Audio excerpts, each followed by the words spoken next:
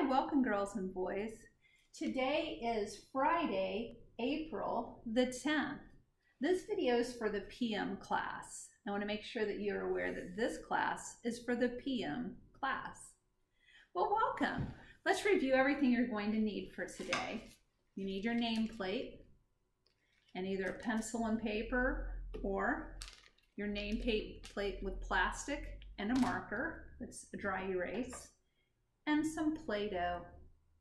We've been studying the letter U. So that's what we're going to do with our Play-Doh. Okay, let's get started with the first thing. You can put it on pause if you need a few extra minutes to get your materials. First thing we're going to do is write our name. Take your time when you write your name. Try to stay in the lines. If your parents need a reminder on how to make nameplates, I have a video that's called Task Cards, and I explain it on that video. Here you go. Here's my name. What's yours look like? Show me. Nice work. I really like that you're working so hard at home. You're a dedicated group of students. Let me make sure that I have my eraser. I'm going to erase mine so I'm ready for next time we get together. Now I'm going to get my Play-Doh out and I'm going to divide it in two. So I have a bigger chunk and a smaller chunk because I want to have enough for the uppercase U and the lowercase u. The uppercase U is also known as the capital. A capital letter, like a capital letter you have for your first name. We'll be talking about that in just a second. Here we have uppercase U. Now take your Play-Doh and make a small U. See if you can do that. Here we go. Uppercase U, lowercase u. Uppercase, lowercase. You did nice work. If you need some extra time, you can go ahead and pause. Make sure you put your Play-Doh cap right back on top so that it's fresh for next time when we get together. Okay, students, if you're talking about capital letters and letters in general, let's review your names and go over the first letter in each of your names. Let's start here. This is Chris. This letter is C. Can you say C? Chris. Owen. I can hear you saying, that's my name. What's the letter? O for Owen. This is Bennett. Bennett. This letter is B. Say B. Hi, Carson. Carson. What letter is this? K. K for Carson. E. E. Evelyn. Evelyn. Can you say E? E. Jessa. Jessa. What letter is this? J for Jessa. Elias. Elias. Elias. You can hear the letter in the name. E. Elias. I do that so you can feel the air coming from your mouth when you make that sound. Hayden. Hayden. The letter is H. Here we have Christopher. Very similar to the first name we had, Chris. It's the same other than Topher. Christopher. Christopher.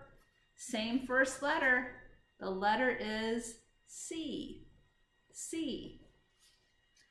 Another name that begins with the same letter, Caitlin. Caitlin. The first letter is C. Easton.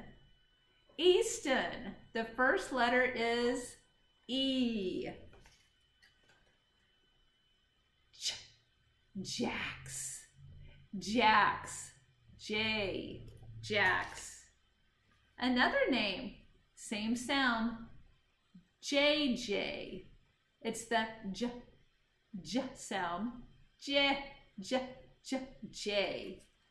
Very good. You did a wonderful job with names today. Today I'm going to read a few books to you. The first one's called 1 Foot, 2 Feet. And this one is by Peter Maloney and Felicia Zekos. Here we go. We're going to see some different pronunciations because when you have one of something, sometimes it has a different sound than if you have more than one. So here we have 1 foot, but if you have more than 1, 2 feet. Feet. I think this is a fun picture because it looks like there's a little band-aid on the back of this child's foot. And maybe he had a little bobo. Have any of you ever had a bobo and had to get a band-aid on the back of your foot, on your ankle? Here we have 1 mouse. But if you have more than 1, what do you call them? 3 mice. So if you have more than 1, you no longer say mouse, you say mice. 1, 2, 3. 3 mice. 1 goose. But what do you call more than 1? 4 geese. 1, 2, 3, 4 geese. 1 snowman. What if you have several? What do we call them? 5 snowmen. 1, 2, 3, 4, 5. 5 snowmen. 1 die. Look at this, I have one right here. A die. But if you have more than 1, you say dice. 6 dice. 1, 2, 3, 4, 5, 6. 1 ox. But what if you have more than 1? 7 oxen. 1, 2, 3, 4, 5, 6, 7. Let me count again. 1, 2, 3, 4, 5, 6, 7. 7 oxen. 1 octopus. But what if you have more than 1? 8 octopi. 1, 2, 3, 4, 5, 6, 7, 8. I hear you counting out there. You're doing a nice job. Count with me. 1 tooth. But what if you have a whole mouthful? What do you call them? 9 teeth. 1, 2, 3, 4, 5, 6, 7, 8, 9. 9 teeth. 1 person. What if you have more than 1 person? 10 people. Let's count. 1, 2, 3, 4, 5, 6, 7, 8, 9, 10. Nice counting. That was a great book. When I saw this book, I thought of the PM class because we like to talk about colors all the time. And this is such an interesting book because it talks about animals that are blue. B-L-U-E, blue. Let's learn about animals that are blue. A rainbow of animals. There we have a red cardinal, a yellow boxfish, and it's a panther chameleon, so it can change different colors. Chameleons change from one color to the next depending upon what they're near. And here we say, go outside and look around. How many kinds of animals do you see? Birds and fish are animals, so are spiders and insects. Animals come in all sizes and shapes, and they come in all the colors of the rainbow. Here we have a blue frog, a green leaf mimic katydid, and then we have a butterfly that's purple. Blue shark. Being blue helps some animals hide. This shark's blue body makes it hard to see as it swims through the ocean. That helps the hungry hunter sneak up on its prey. So this helps the shark find food so nobody can see it coming. No animal. Blue ringed octopus. Take a close look at this. You remember an octopus has how many legs? Octo means 8. It has 8 legs. This animal's pale skin and blue rings make it stand out. When enemies see these bright colors, they know to stay away. It would be a bad idea to attack this octopus. Its body has enough poison to kill 20 people. Did you know some octopi can actually kill? You have to be really careful. You have to know what you're looking at. Many times in nature, when you see bright colors, it can mean poison. So in this case, this octopus has poison. Blue poison dart frog. This little frog is easy to spot, but most predators will not try to eat it. The frog's bright colors say, watch out, I'm full of poison. So here we have a frog. Again, it's blue, and again, it has poison. And a poison can make someone really, really sick. And if they get too much poison, it could even make them die. So you have to be careful in nature to know what you're near. Here we have a blue frog. Here we have indigo bunting. Some animals want to send out a different message. Their blue bodies say, come to me. This bird's bright feathers help him attract, that means come near, its mate. The male's feathers are light brown. They help her hide from predators. So this is a blue bird, and this blue bird is nice. So sometimes in nature, blue is not bad. This is a nice bird. Blue-footed boobies. At mating time, these birds are on an amazing show. The male spreads his wings wide and whistles. Then he struts, slides, shuffles, and stomps his bright blue feet.